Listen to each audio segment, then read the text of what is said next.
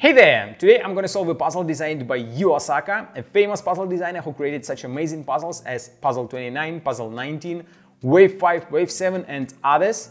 The name of his new puzzle is Record 6. It has 6 parts and a frame, and the goal of the puzzle is to put all parts into the frame. Once the puzzle is solved, it looks like a record. That's the name of the puzzle. If you like how the Record 6 puzzle looks and you wanna buy it, I will put a link in the video description where you can do that. And if you want to see my attempt to solve the puzzle, keep watching the video. So let's take a closer look at the Record 6 puzzle designed by Yuu Asaka. The puzzle comes in a minimalist design box with the number on top. The number always refers to the number of pieces in the puzzle. This one has 4 black parts and 2 yellow parts. The goal of the puzzle is to put all pieces into the frame. Game level is 1 out of 5, it's not a difficult puzzle, and the target time is around 10 minutes. So let's take a closer look at the parts. We have 6 of them, as I told you, 2 of them are yellow, and each piece has a cutout and a protrusion. And I think that I saw a piece, yeah, this piece has 2 protrusions and 1 cutout, and this one has 2 cutouts and 1 protrusion. So we have to put all the parts in such a way that all the protrusions and the cutouts will match, and then we will be able to solve the puzzle. But I can already see that that is not the solution, since the smallest piece doesn't fit. It does fit into the cutout, but it doesn't fit into the inner cutout, like so, and I have to figure out another way to solve it. But how to do that? At the first glance, it looked like a very easy puzzle to solve, but now I see that it is a little bit more complicated than I expected. What if I change places of some parts? Let's see, this goes here and this does fit here. Oh no! I thought it will fit. It's not enough, just, I don't know, like a half of centimeter to fit the piece. What if I switch? No, that's definitely not gonna work. Okay, that means that I have to start from the very beginning and see what I can do. The first piece fits inside perfectly, but it has 2 positions, like so or like so. The next one, it goes here, and again I can put it in 2 different ways, but if I change the position of the first one, it doubles the number of combinations for the second piece.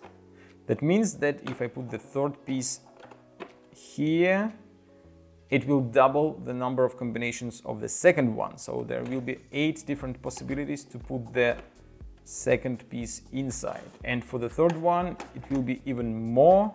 It will be 16, 32 for the next one.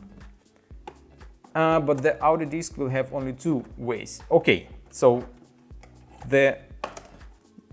I can put this disc only like so or like so. The second one, again, I can put it in 1, 2 combinations, even though it looks like they are just on the opposite sides, but they are a little bit shifted. So each time you flip the piece, the protrusion is in a different spot. And it doubles the combination for the second disc and for the third, so it will be 8 combinations for this disc and 8 combinations for this one. And I have no idea what these numbers give me, but I felt a little bit smart while I was saying all these numbers. So let's see, I put it here, it doesn't fit. If I put it here, it doesn't fit either. Okay. I guess I just have to try all possible combinations for the parts and see what will happen.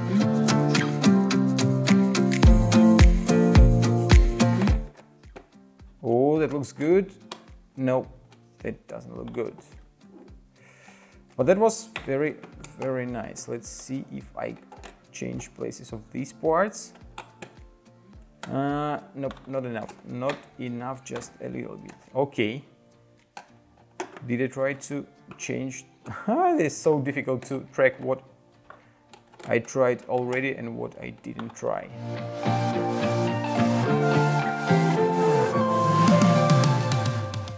Please? No, no, no, no, it's not enough, just a little bit. Whew, okay, my logic is illogical. I have to figure out something else, how to solve the puzzle. I tried to flip this one. Let's see. This goes here, and I have two parts that don't really fit together. What if I try to flip this disc now?